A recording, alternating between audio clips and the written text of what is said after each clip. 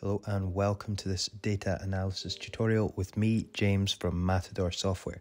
Today we're continuing on that Python for data analysis theme. And we're going to look at how we can use Python to automate our PDFs.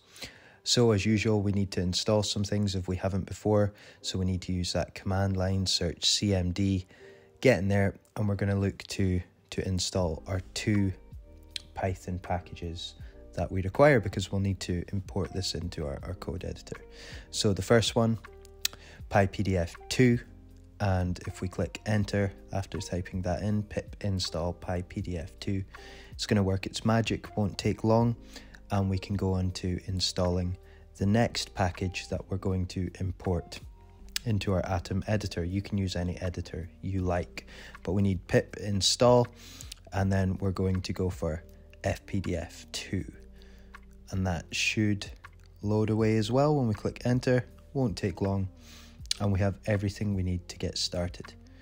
So we need to import PyPDF2, and we also need to import FPDF into our project. And you can see when I press on my Mac or Control-Shift-B, everything runs as expected. So the plan for today, we're going to look to sort of extract information from a PDF as a gentle introduction, and we'll look at a simple and a slightly more complex way that we can create some powerful PDFs. Now, why is this useful? Well, in an enterprise BI or data analysis environment, you don't always get the best information, even if you're looking to build these into a pipeline or put them into a SQL environment. You still might not be able to get the nicest exports. That's just part of the job. So it's often useful to use something like Python if we have lots of these repetitive tasks we need to do. We want to spend as little manual time as possible. So great use case and example there. So the first thing we need to do, I'm just going to call the file that we require, which is just a meeting minutes PDF that I actually got online from the Automate the Boring Stuff resources. And we need to also include RB, which means read in binary. We need that in order to extract the information. And then I've just assigned another variable, reader. And all that's doing actually, we're just assigning that against the function to read our file. So bring it into Python and read it, meeting minutes. And now you can see a comment, good practice to use your hashtag in the comments. So print reader and the number of pages. I've commented that out, but we were able to look at the number of pages present in our file. And now if we go into an active page, so we can select any page starting from a 0 index, and we can read the information that's contained within that PDF page. And then we can print it down here within the display. So really easy in a few lines of code to, import in a PDF and start to extract and look at the information. So now I guess the really valuable part though is I guess creating a script to write PDFs again. These can often be very manual processes, and we want to use our time wisely and automate that as much as possible. So I'm going to show you the sort of key syntax within this package in Python, and then we're going to look at how we can sort of start to use classes to make it even more automated and readable. But what we need to do first is we can just declare our PDF variable against this FPDF, and then the next line needs to be that we're adding a page. So fairly straightforward, that syntax. We set the font to whatever font we like, Helvetica here, and the size.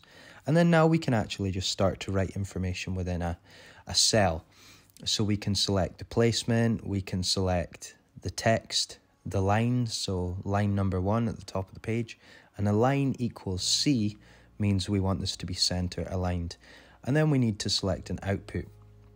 So as you can see here, I've chosen youtube.pdf. It shows in my file explorer, and now I can open this like any PDF, and there we go. We've created a PDF, relatively simple, and we now have the basis of a nice reusable script. We can actually add information to this. We don't have to comment anything out. We can just go directly back in, add another cell, and we're going to kind of form the same practice as before.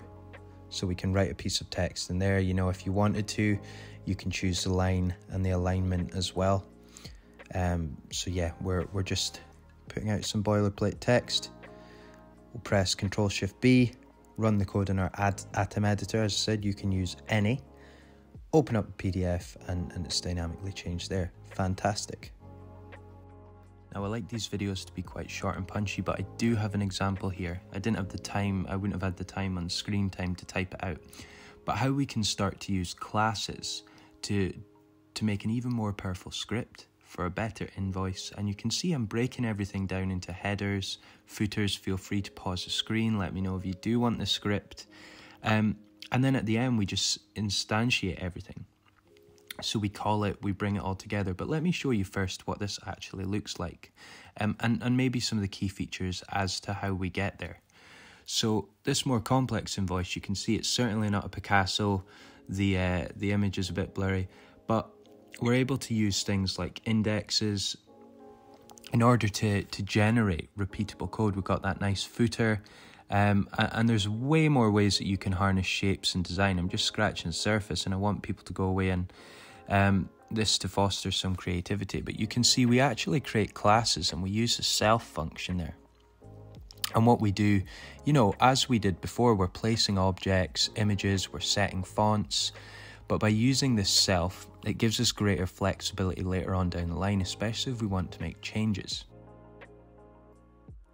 We can use a boilerplate text such as page, and then we can also refer to the page number within these inbuilt functions and just show it with the /NB there. We can show it as page 1 of 2, 2 of 2, 2 of 3, whatever that may be, and add a nice powerful footer. And you can see how these things, we're going to piece them together.